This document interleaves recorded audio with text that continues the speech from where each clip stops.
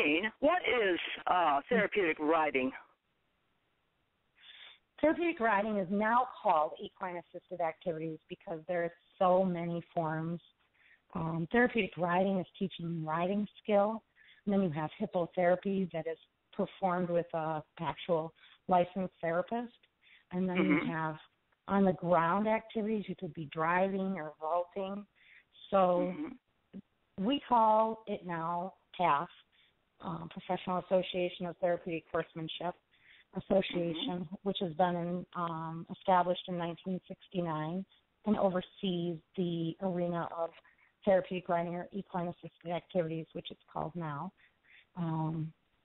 So anyways, that we have a lady that's involved that has worked in the school system for many years, and she has a master's degree in psychology and is licensed to do group counseling. So if there's issues that these children are bullying, back in the day when we were being picked on or we were picking on others, this is a coping skill that you need to learn. But then there's true bullying that takes place, and learning how to rise above it. Tracy, you said something to me the other day that has stuck with me, and I use it and reflect on it all the time. But the brighter the light, the darker the shadow. Yes. And recognizing what that means and applying that to your daily life and accepting it for what it is. Hi, my name is Chris O'Connell, and I founded the ranch in 2001 as a nonprofit therapeutic riding center. After a series of tragedies in my life, I'm a PATH certified instructor. I also am a certified brain injury specialist. Just this last fall, we achieved our premier accreditation through PATH. That is the highest of standards. PATH has been, originally was NARA, North American Riding for the Handicap Association, and then they changed their name, and it now is Professional Association of Therapeutic Horsemanship, and that's an international program, organization. So by becoming a premier accredited center, we are now involved on an international level. So I feel very excited that, Theresa, you brought us in to this and doing this documentary. I think it's going to bring exposure to what veterans across the world have at their fingers. There's a program in California, I believe it is, or Arizona. I think it's Arizona. They call it Horses, the number 4 Heroes, and they allow other organizations to become a part of their organization as long as they are within their guidelines. So we are affiliated with that organization as well. Hello, I'm Ken Gordon. They call me Kenny G at the ranch, sort of a tease on that. And I don't play the saxophone, but I was in the Navy for 15 years. I felt I did my time. I didn't feel at the time doing a 20. And I was working at a family shop. A wonderful lady named Sue Blugerman, who is a volunteer here on the board. She knew I was a veteran. She said, "Hey, would you like to help out at Charity Hill Ranch with the horses? We're going to be starting, hopefully, a Horses for Heroes program, and we could use another veteran." I said, sure. One day a week, I started mucking out the stalls, getting to know the horses, and I fell in love with this place. Now it's 4 to 5 days a week I come here, and it's just a great place. I was never diagnosed with anything, and maybe I had PTSD, I don't know. But I just know this place filled a big empty spot in me, and it's a wonderful place.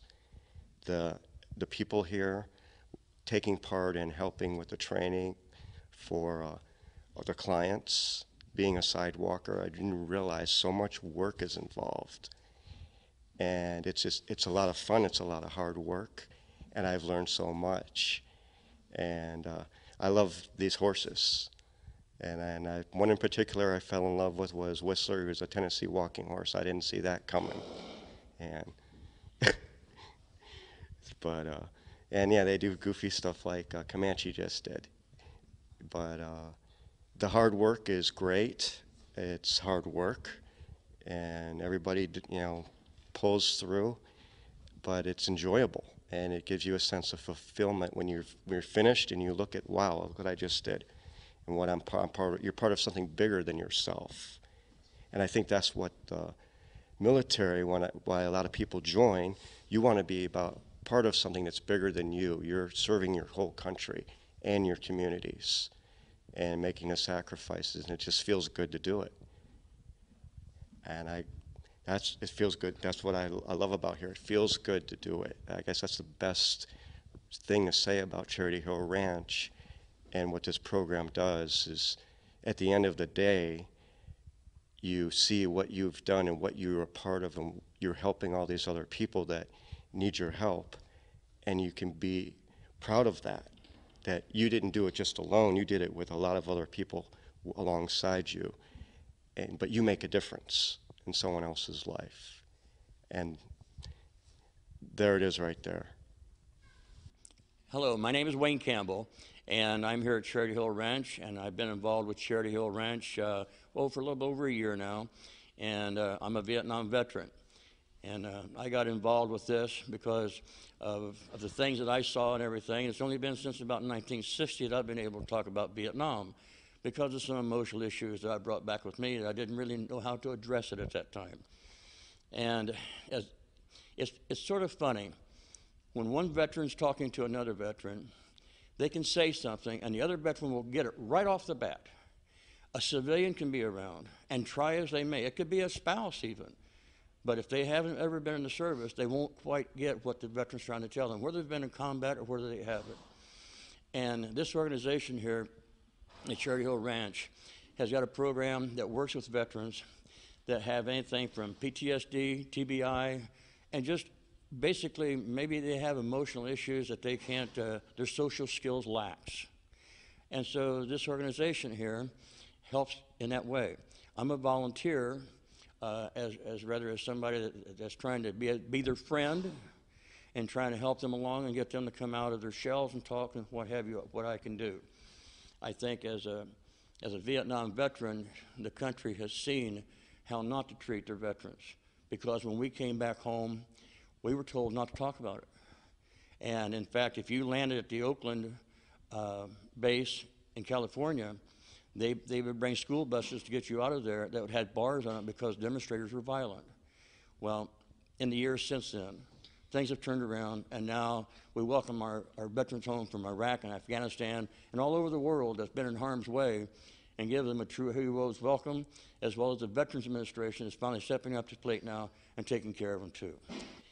The starting point for the program to begin with would be to get everybody together and to find out what their needs are. Chris would work with them, privately at first, to find out what their backgrounds are, because there's certain things that can and cannot be discussed as far as their individual needs because of HIPAA. And so she finds out those things, and then she gets with all of the volunteers, lets them know what the people's names are. We have a get-together, and then generally say like on a Saturday, we'll get everybody together. They'll be down in the arena, or if it's in the warmer weather, why they have a very nice outdoor arena here, and they get the horses, or they get the veterans involved with the horses, because there's something unique about the horse in itself. If you have somebody that particularly has emotional issues, a horse is a very large animal, and you get something like that. It's not like a little doggy, little cat. It's a big animal by any stretch of imagination. And once you get to know certain animals in here, certain horses in here, you build a relationship with them, and it's to the point in time where you look forward to coming out there, and it helps you open up. By the same token, if you have, say, a physical problem, as I understand it, I'm certainly not a doctor or anything, nor did I stay at the Holiday Inn Express last night either, but if a person can't walk, let's just say they have some sort of muscular problems or whatever, and they're confined to a wheelchair, or they're handicapped in some way in that manner, the natural movement of a horse's, their body as they walk, will cause the same muscles and the same joints in your legs and your hips to move just as though you were walking yourself. So it's sort of ironic that here's this horse walking along. It's actually causing muscles and joints to move that otherwise have been set doing nothing.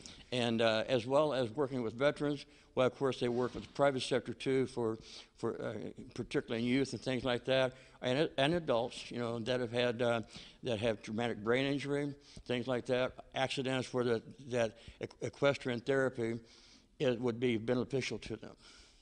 You know, it's proven over the years and years. I read a lot of this. I'm an internet geek, you might say.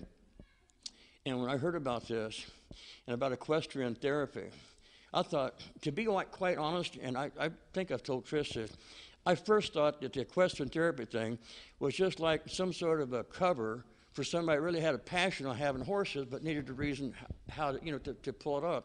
Find out, no, equestrian therapy has been around for years, and it is well recognized as a very therapeutic way to get, you know, the correct exercises and things like this to help people.